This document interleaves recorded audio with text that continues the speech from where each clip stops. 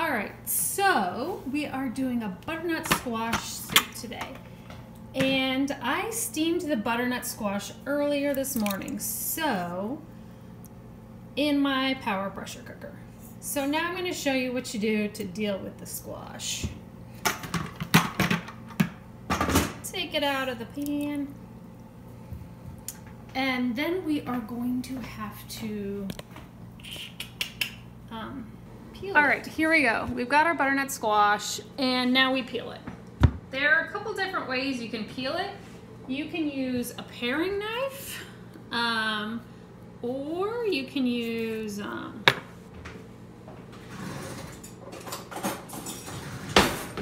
peeler, but you have to get that skin off. And this ketogenic recipe is going to take more than 5 minutes.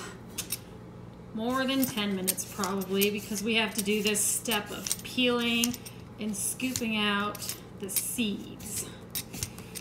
But you can make easy work of it. See, it's not too hard.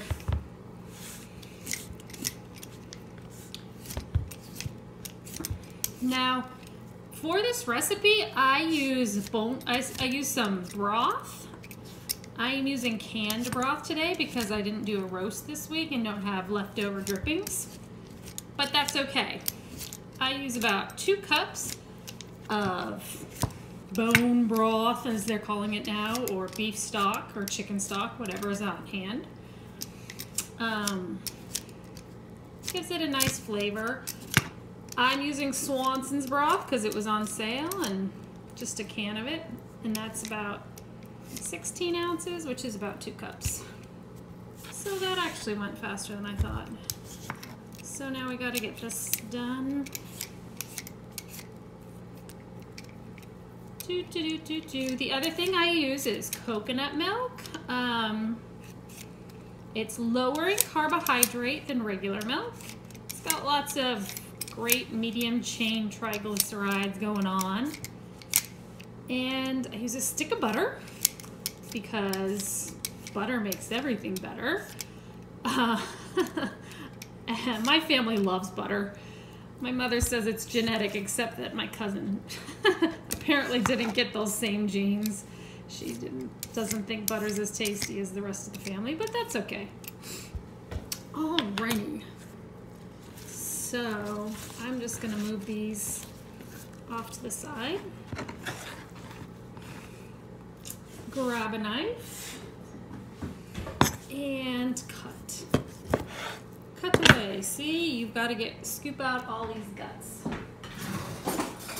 So clearly I didn't prepare for the video too much, and I don't have a lot of stuff just handy, but that's okay.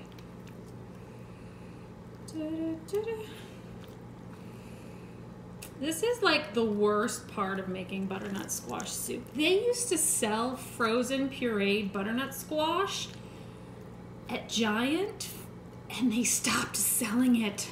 I was so mad because it cut out this goopy mess. I feel like it's Halloween and I'm carving pumpkins again. Ew, yuck.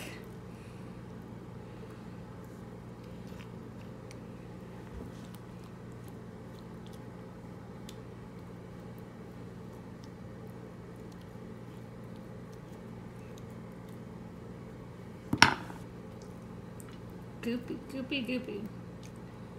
Goopy, goopy, goopy. All right.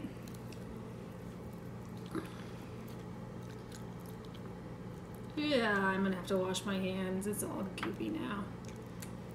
Ay, ay, ay, ay. But it's coming out. Yay! All right, let's see. No, there's still some stringies. I don't want this in my soup. I want it to be nice and smooth. It will probably blend up. This is probably good enough. The guts just feel weird. The guts, yeah, what am I saying? The seed bed. All right, so that's the bottom that I didn't.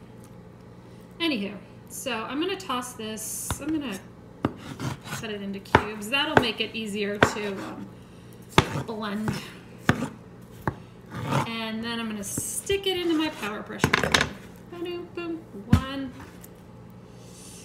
2, 3. All right, so this, I'm going to cut the end off.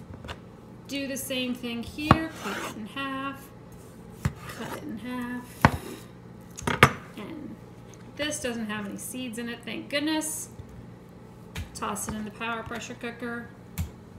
And, ooh, wipe the guts off my hands.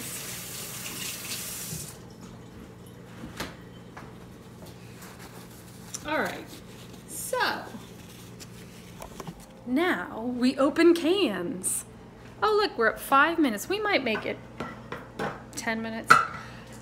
The other thing is, though, with soups, though, you gotta plan ahead. The prep time, the cook, yeah, you just have to plan ahead.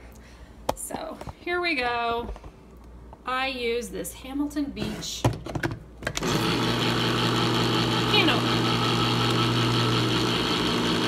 1 can of coconut milk. 1 can of broth, beef broth.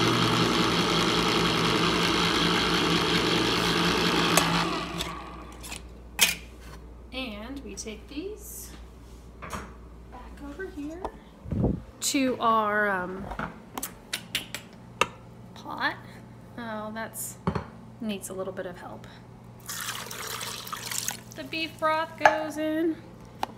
I'm gonna need a spoon to break up the coconut cream at the top. Now it'll pour. Yay, see?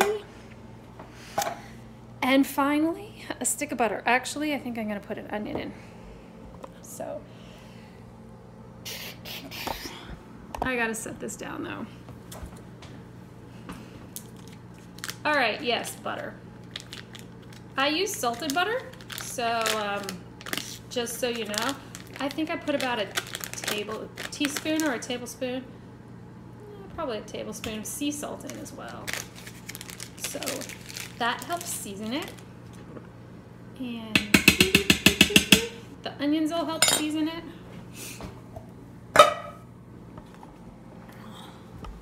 I'll bring it over with me while I grab an onion. And let you look at my belly as I chop. I'm way too tall for this camera thing. And I'm not getting a professional double lens or any zoom in, zoom out thing going on. No, no, no. Look at this lighting. It's terrible, terrible. All right, so that's going.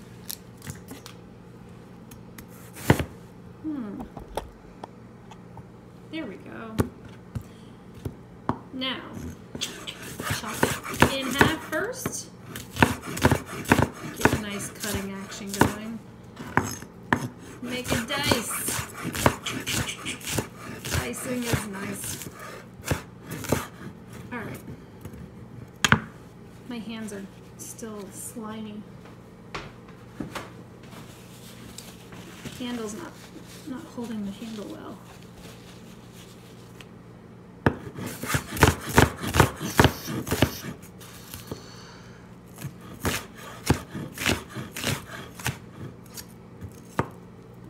Okay, and then chop it the other way.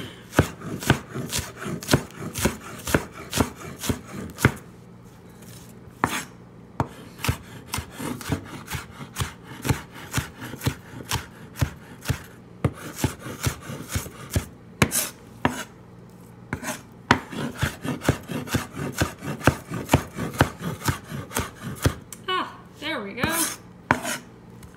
Now, all this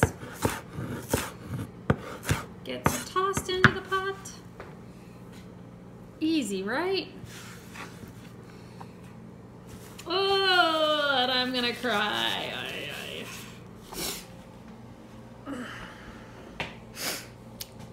Onions. All right, so check it out. That's what's gone into my power pressure cooker. I gotta do seasonings now. I always throw in a dash of this Herbamere stuff. It's kind of salty.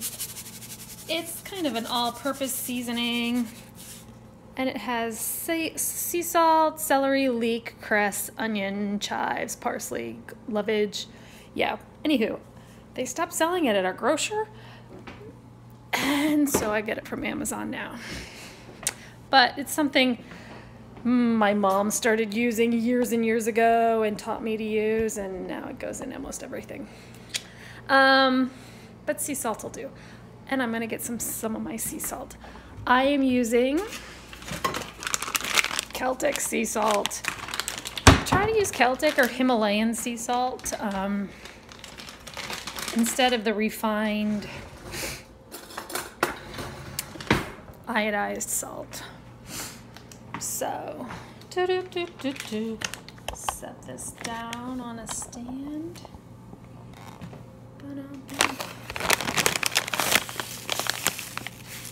Measure out about a tablespoon.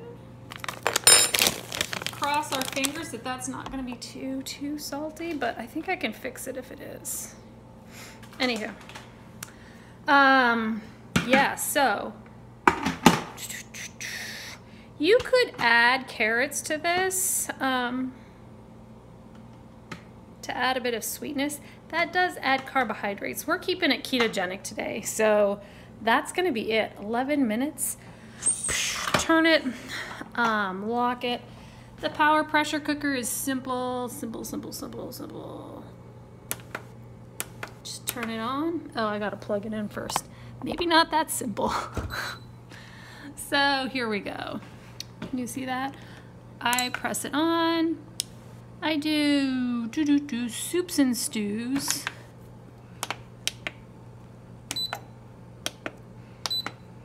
And let's see, 10 minutes. It's a little early for dinner right now, so I'm gonna go with 30 minutes. There we go. And then that's just gonna cook. And then I'll come back in a few minutes. An hour or so. So yeah, the prep time for soups and stews is kind of scattered throughout the day, so you have to mentally plan ahead. But thanks for watching. If you like this video, give it a thumbs up, comment, and subscribe below. I'll include a link for more recipes on my website in the description. Have a great day. Hello. Okay, so one thing I forgot to tell you about with these butternut squash soup, you need to blend it. So here's what it looks like after we cooked it for like half an hour. Oh, the steam. So we're blending and blending and blending.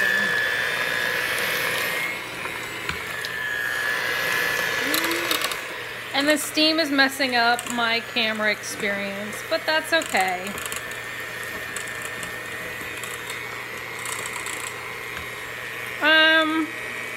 It starts out a little bit watery, but in a few minutes it some of that water evaporates, it cooks off, and then it gets thicker.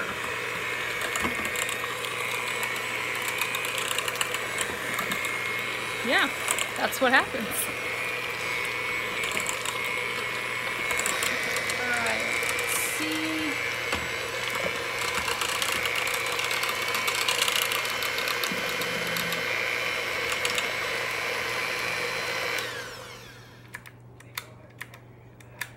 Okay.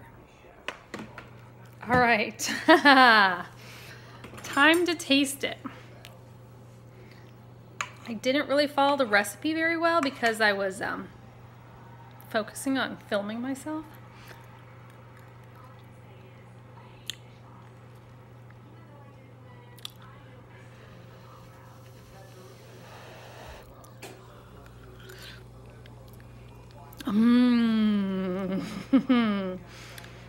Oh, the buttery, squashy goodness.